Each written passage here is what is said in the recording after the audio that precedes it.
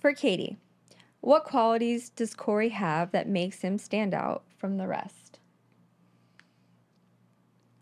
Okay. He's a good listener. And when a man goes up to a woman and says, nothing's wrong, a lot of men will take that literally and go, okay, right, let me carry on with my day. Yeah? I will never forget, I was standing in the kitchen one time and I was in a bit of a huffy puffy mood. Or was this quiet? I can't remember. Whatever. And you said, what's wrong? And I went, nothing's wrong. And you said, I'm going to stand here and listen to you for the next 3 or 4 hours so you tell me everything that's going on in your mind right now. And no man has ever said that. And that's quite literally all women want to hear. You know, women want to hear that you're there for them and present and... You want to feel heard and understood. Safe. You want to feel heard and understood. And we were having this conversation, weren't we, a lot last night, which we can go into. But a woman wants to feel safe and secure and wants to feel like a space is being held for her. And that's exactly what you did, and you understood that. And then I let rip. And then after, really, you don't need 3 or 4 hours, do you? You need like 15, 20 minutes or so, and then you just want to be heard. And a man's job is not to fix it, it's just to listen. That's what all a woman wants. Whereas men just want to fix it. But you weren't someone who was just going to fix it. You were just there to listen. So that's pretty special. It's important if, because us guys all want to fix, we're fixers. That's what we do, is that if you're inclined to give advice, because women will start complaining, you don't listen, you're not listening. He's like, what are you talking about? I'm right here. But they take us offering solutions when they just want to talk and have us as a sounding board, as we're not listening and we're not paying attention. That's why it's important to repeat some of it back and kind of understand where. So she feels like you actually got the point of the message, or that you understood where she was coming from. But there are times where she wants advice, and if you're, that's why I said for guys that don't know, it's always better to ask. Or do you want me just to listen, or do you want my advice? That's it. And we were having this conversation last night, and if you really bring it down to the bare minimum basics, women want to feel safe and secure. Men want to have freedom and respect. And then Corey added in loyalty as well. But that's the raw basics. And obviously everyone has all their own needs and everything, but on the main fundamental basis. So if a woman's main need is to feel safe and secure, as long as a man can make her feel that way or hold space for that, she can then be vulnerable. Because connection can only require a bit of vulnerability. And so if you create that space for that, then a woman can be a bit more vulnerable and slowly open up when she feels ready and safe to do that. But a woman will never feel safe to be vulnerable and let off if a man doesn't create a strong space for that. So if a man's truly in his masculine, a woman can be truly in her feminine. And that's one of the polarities. So how does a guy create the safe space for you to feel safe enough to let your feminine energy blossom? What is it specifically? How would you answer that? What Well, would you consider that is? It's not trying to solve our problems. It's creating, because feminine energy is chaos, and women's emotions and moods, they change like the weather, especially, around that time of the month. There's like, they can become kind of like Jekyll and Hyde at times. And so part of being a man is not getting butthurt and letting those emotions affect you.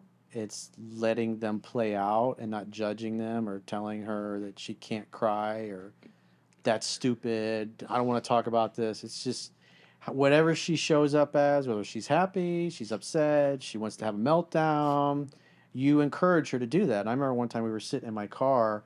We were in front of that Chamberlain's. In a car park? Yeah, we were in a car park, and she was, I could tell she was bubbling up. She was ready to have a meltdown, but and I was just said, it's okay, just let it out. And she just, woo, I don't remember what it was about, but she just started bawling. And I remember that. And she was crying, and so I created the conditions where she just have a meltdown and feel safe enough, because most guys are like, what do I do with this? Yeah, I was going to mention, because a lot of guys get overwhelmed, or they just get like, they just chicken out. It's like, how can you have a guy understand that? Because it's like you said, we are very emotional, and it's, when it comes to interactions with other, like our girlfriends and whatnot, or other people, we feel safe in that regard. But how can you tell, like, your viewers, especially your male viewers, how to be able to understand and handle that? Well, the female viewers, if your boyfriend doesn't know these things, is that you gotta be able to speak to them in logical terms. It's like, I just need you to listen and be a sounding board and not try to fix it. Just Simplify let it. me lose my shit or be emotional or cry or get upset and just listen to me. Be present for me. Be here now with me. Have an open line Let of me be communication. the way I want to be. If I want to express anger or I want to cry, just let me be that. And so you got to tell the man how to do, because we want to help you. We want to, if you're happy, we take credit for it. If you're unhappy, we take the blame for it. And so we want to make you happy, but it's like because you guys typically speak in examples and expect us to decipher what the example or the purpose of the example was. Whereas you could say that to another woman and they'll know exactly where you're coming from. But as guys, we need methodical, step-by-step instructions. We were talking about this, weren't we? We And it's were. about, I think women get to a point of being passive aggressive where they try and expect you, like leading on from what you just said, is like expect a man to read their mind and not actually stating what it is they want. And one thing I've learned over years and years and years of being like, state what it is you want and be direct about it, rather than trying to work around it and expect a man to figure out what you're trying to get to. So many women do that. They stop off in a mood expecting their man to get a bit of attention or something like that, Right. rather than being straight, upfront, direct, saying this is what I need, this is what I want. Because a lot of women look at men and they're like, oh, they're natural problem solvers, so they can figure this out. He should know. He should know. Yeah. But a lot of men just check out because they're like, this is not a problem that I'm going to solve because she's not communicating with me. And then when she says nothing's wrong, they're like, So they're like, oh, okay. Because when my bro says that to me, he means it. Or then even if like you tell them what the problem is and there's those guys that do chicken out, it's like, what's the whole point in helping me out if you're gonna chicken out over it? You'd be surprised there's guys out there. I understand where you're coming from, but if I think you're talking about guys who are chickening out versus checking out, those men are not real men. They're not supposed to be in relationships because they aren't ready. Or maybe nobody ever taught them.